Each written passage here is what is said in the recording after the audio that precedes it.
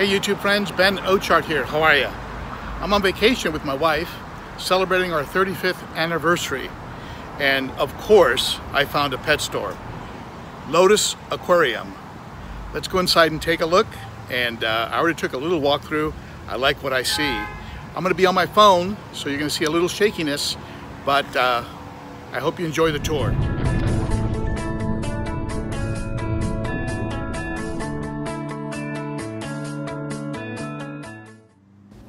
The owner of the shop was very helpful and very friendly. And when I introduced myself and told him what I did, he put one of my live streams up on a big TV screen he has over the cash register. I thought that was kind of funny, listening to one of those as I walked around. He had the normal selection of foods that you'd expect to see, and some very nice examples of planted tanks. And including this one here, we had some very colorful fish, including a very beautiful red Betta you can see in there. Very nice. Lots of selection of wood, mesquite, some pieces here, some hanging on the wall. He also had some very large pieces that you put into something like a 300 or 500 gallon tank in the back of the store. Great selection of plants. I'm pretty sure he's using some CO2 in these tanks. The plants were very lush. This tank had a mixed bag of Mabuna and OBs and just a variety of African cichlids. Right next to a tank with some small discus, some grummy, and just sort of a mixed tank with some very beautiful fish. Some of the markings and coloring on, look at this one here, the blues and red on this Betta, just absolutely beautiful. If I had Betta, I certainly would pick one of those up for sure. The ever popular glowfish that you're seeing more and more throughout the hobby. Certainly if it helps get people into fish keeping, I think it's a good thing. I've even seen glow Bettas over at PetSmart. A nice selection of goldfish, fancy goldfish and koi, and a variety of in the same tank. And the ever popular flower horns. Several of them. Very similar appearance, probably brothers or sisters. In this case, all brothers, all males. A little yellow on the lips, red and black in the body. Very pretty, very responsive, very interactive. I think they all wanted to take a bite out of me. Kind of cute. They're kind of growing on me. I was not really interested in them at first. You know I'm a sucker for discus. At some point I am going to set up a discus tank.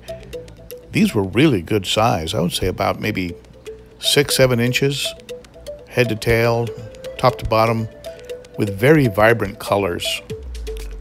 I thought they were very pretty. And if I had a discus tank currently, I certainly wouldn't hesitate to pick one of these up. I really liked them.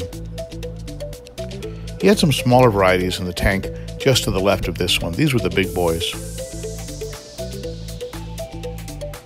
Truly a beautiful fish. Nice selection of supplies and pumps, foods and wafers, kind of stuff you usually see.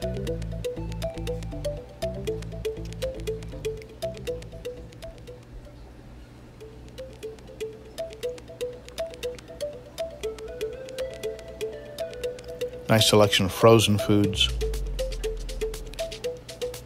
I asked him how the COVID-19 was impacting business, and he said it was actually, business was pretty good. He felt people were staying home and taking care of their tanks and perhaps being more involved in the hobby. Here was a plant selection that was kept kind of in a rainforest setting, and some sample tanks with an example behind them of a beautiful planted tank, what you could do with them. He did express some concern related to COVID, that people were coming in with strong disinfectants on their hands, and that these could possibly contaminate the tanks. So he was very careful, making sure people didn't get into the tanks necessarily, or into the water. Some nano tanks here, along with a selection of substrate. Some of these rimless tanks you could probably put on a desktop, very small. This is a very large tank with a mix of South American and African cichlids and other fish, like that one there with the beautiful striped tail. Looks like a jewel cichlid, maybe even a Jack Dempsey. I'm not sure what that cichlid is. This one for sure looks like an African cichlid. perhaps a hybrid. This was a big fish. This is over 5, maybe 5-6 inches. This was the owner's personal tank. I would say this is over 500 gallons. I think it stood over 5 feet tall, maybe 3 or 4 feet from front to back. Just a giant community tank. Absolutely beautiful. You could literally get inside of that. He even had a reptile collection, some geckos in these Zoom-Ed enclosures. You can see here a little, I think this might be a bearded dragon possibly. Very cute. Even a few turtles, little box turtle making its way across the back there, and a few of the more common red-eared turtles in this setup here. And if you're into reptiles, he definitely has every possible supply you could need.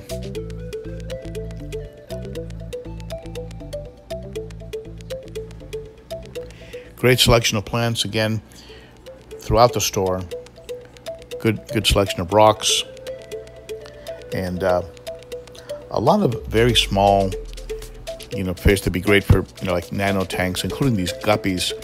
He had some guppies that were very, very pretty. Great markings on the body. Some of them had those scissor tails that you see sometimes, the rounded, not the traditional fan tail. Very nice guppy selection. Again, more planted type of community setups, as well as the use of some of the nano tanks, little hill stream loach there, and very small shrimp. Great example to sort of show the folks who are considering buying a nano tank and what can be done with it. Not sure what this little guy was. Maybe that's a shrimp. The black and white stripes. Didn't think it was a loach. Very, very, very unusual. Usual collection of Betta in cups, and some of them were very, very impressive, very pretty, like this one here.